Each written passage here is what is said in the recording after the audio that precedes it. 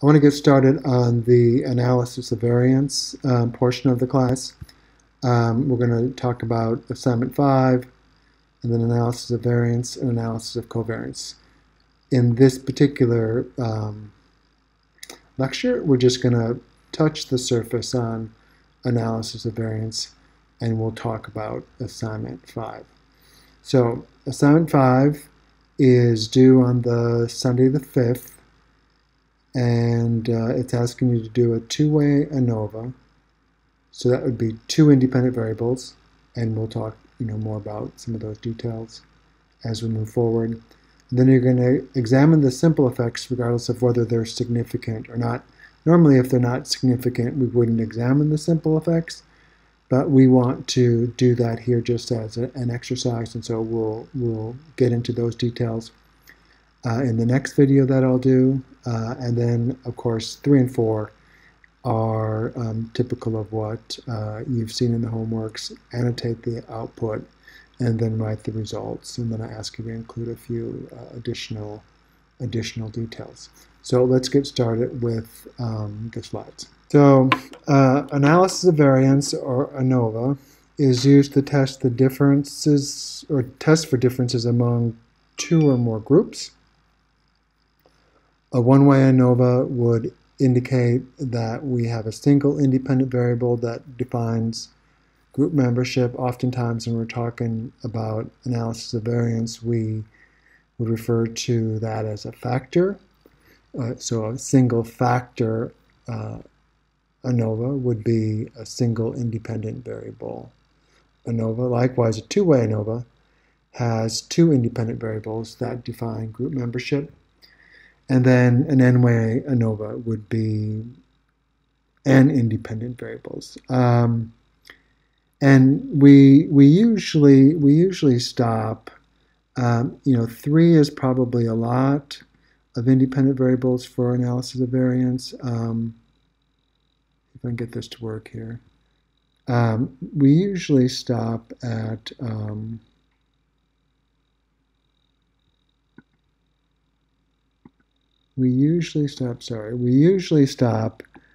so when we're talking about the number of independent variables, 2 is probably most typical or typical.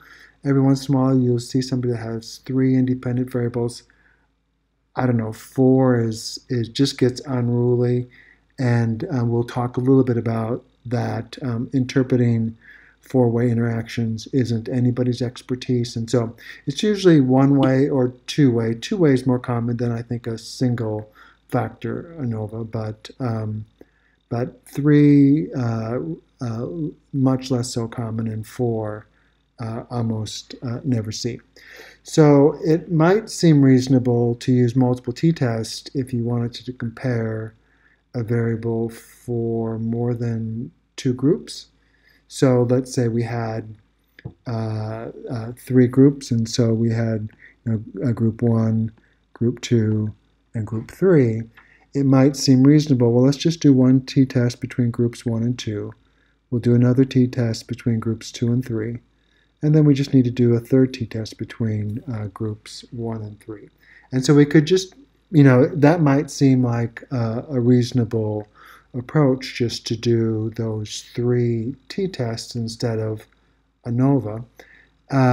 But performing those tests compared to using an analysis of variance procedure is going to increase the probability of making a type 1 error. And so the question is how much does it change that probability? And this is just useful. These are just useful calculations to have.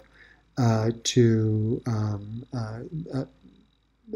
of them are very complicated, but just useful to have and to be able to think and articulate why analysis of variance isn't or is the best approach in many cases. So the number of possible pairwise comparisons would be equal to, and we talked about this in class when we were talking about correlations a few weeks back, is equal to k minus 1, where k is the number of groups that make up the variable. So in the example that we just looked at, where we had k was equal to 3, it would be 3 times 2, 6, divided by 2, which is 3, which is exactly the number of comparisons, that I had. And so that's the first. How many pairwise comparisons would you have to do if you did t-test? It would be k times k minus 1 divided by 2. So let's say we had 5 groups. So it would be 5 times 4 divided by 2, which would be 10. And so that means we'd have to do 10 different comparisons. So if we had a 5-group example, and I'm not going to do all 10 of them, but that would be 1, that would be 2, that would be 3, that would be 4, 5, 6, and there'd be 10 total pairwise comparisons that you could make there.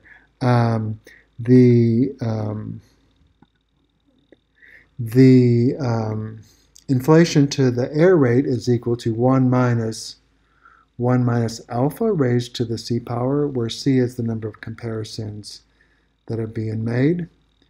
And so I have an example on the next slide that is actually looking at 5. If we had an analysis of variance with 5 groups, and so we'll be able to see that. When group comparisons are done under ANOVA, we can make some adjustment for the multiple comparisons, so we can keep our type 1 error rate at something reasonable. And so here's an example where the number of groups is equal to 5. So we have 5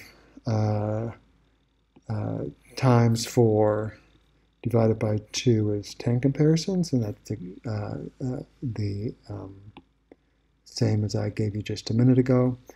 And then to calculate, well, what will our actual type 1 error rate be if I did those 10 comparisons? Well, your type 1 error rate would be about 40%. Is the actual probability. It wouldn't be 0.05, because this is if you set your alpha at 0.05. It would not be that, because you're making 10 comparisons, and that has to be taken into account when we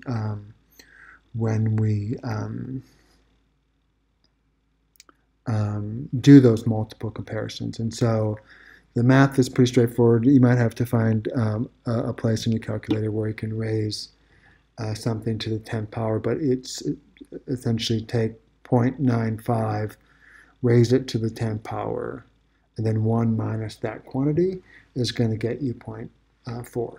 So try an example. Say we had 6 groups, and see what you get for the actual probability, if you want to.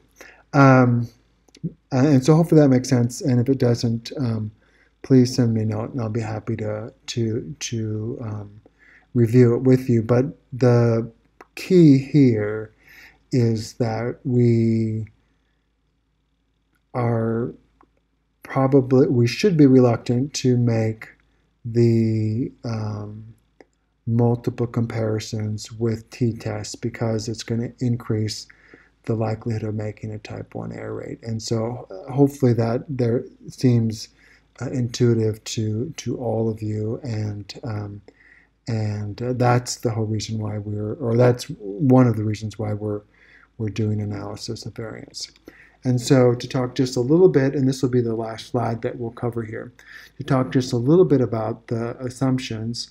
The level of measurement of the independent variable can be anything that identifies groups. And so it has to be either nominal or some dichotomy, which most dichotomies are nominal as well. So if we're talking about male-female dichotomy, that would be a nominal level of measurement. And so just make certain that you are not using a continuous, unlike we did with regression, where we had to have continuous independent variables. Make sure you're not using continuous independent variables for the independent variables when we do ANOVA. So you'll have to find something that defines, that's nominal, that defines group membership, and a continuous variable doesn't do that. The level of measurement for the dependent variable is, however, interval level measurement. The dependent variable needs to be normally distributed. And we'll talk about this some. The variances of the groups need to be somewhat equal. And we talked about this with, early on in the semester, we talked about Levene's test when we looked at, we did some t-tests when we were testing for missing data. And we spent a little bit of time talking about Levene's test and what it's testing. And this is Levene's test. That's how we test that assumption. So really nothing new there. And then the final assumption is that our observations are independent. And so remember that this is just the idea that the example that I always refer to is that I think best demonstrates what independence of observation is if we flip a coin, the second flip of the coin, whether we get a heads or tails, is not at all in any way connected to the first flip that we did. And the third flip is not at all connected to the first or the second flip that we did.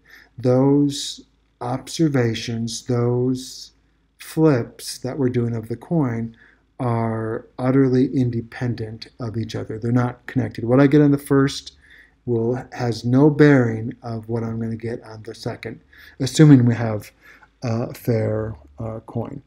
And so that's what independence of observation signals here as well, is that the F table that we use is based on the idea that observations are independent, that they're not connected.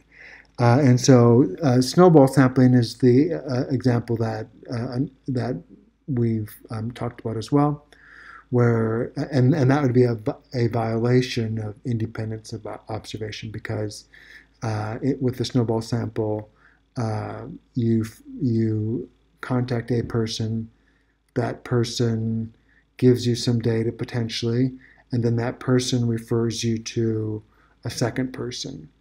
And then that second person refers you to a third person, and that third person potentially refers you to a fourth person, and that is a pretty substantial violation of independence of observation, because those individuals are all connected in that connected in that there's a clear chain that happens from the first person to the second person, and then that chains from the second person to the third person, and from the third person to the fourth person. And so that idea of a snowball sample would be a violation. And so one just has to use good judgment when collecting data using analysis of variance or any of the other statistics that we've talked about in this class. And I've had students ask the question, well, aren't we all dependent in some way? We're all students at the University of Oklahoma, or we're all members of the Norman community, or many of us are members of the Norman community. So we're all, inhabitants of planet Earth. And so where do we draw the lines? And we just need to use good judgment and avoid the obvious violations, or the most obvious. And so those are the 5 assumptions of analysis of variance. Starting next week, we'll talk just a little bit about some of the math, and you can scroll forward a couple of slides if you want to, but there's not a whole lot there. and then we'll dive into looking at results and interpreting those results and understanding how we do post hoc tests, and then understanding what simple effects are and what interactions are. So again, if you have questions, please let me know.